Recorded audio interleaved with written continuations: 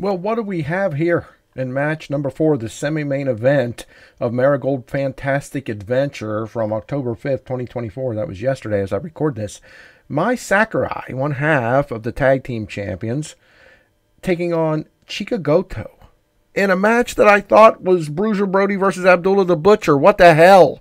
I mean, these two, Chika Goto attacks Mai Sakurai as she hits the ring, and before she can get a ring jacket off, before she can put her tag team title down, Chica's just losing her mind, and the match is off. Now, Mai fights back, slapping her in the corner, and they just go at it. Like, again, like Bruiser Brody and Abdullah the Butcher. Am I saying it's that level of wrestling? God, I'm not idiotic. No, but that's how they're acting here.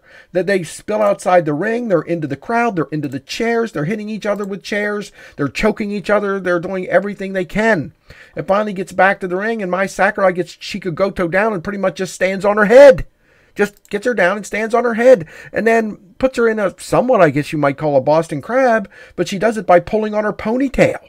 Sits on Chika Goto's ass and pulls her head back with her ponytail, then wraps her up in the ropes and continues to pull her by the ponytail.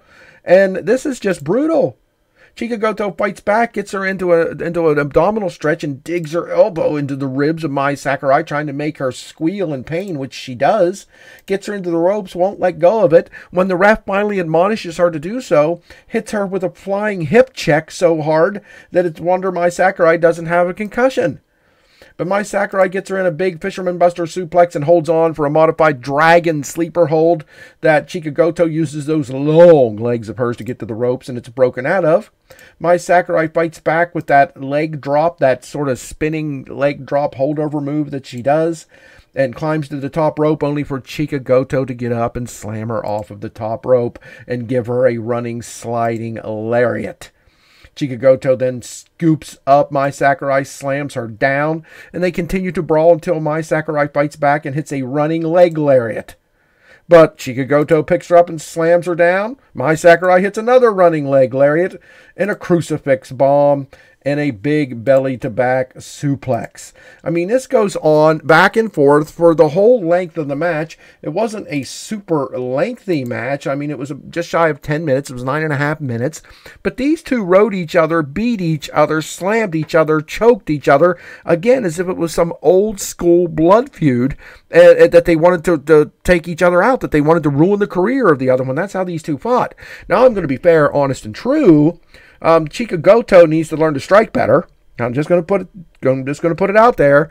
I think she's come a long way in her career. I've seen her in Act Wrestling Girls, however you say that, AWG, and she was good. She's fun, especially in a tag team.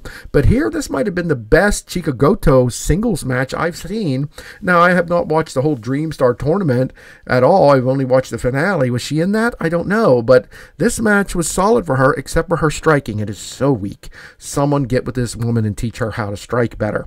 Other than that, this was like, wow, really impressive in regard to the intensity these two put into this matchup. Mai Sakurai sinks in her STF to win it. Chika Goto can't withstand that. She can't reach the rope. She has to tap. So the win goes to one half of our tag team champions, Mai Sakurai, and they're both on the microphone afterwards. I wish I knew what they were saying, but I'm thinking we've got to see this again one day, right? I mean, it was pretty intense.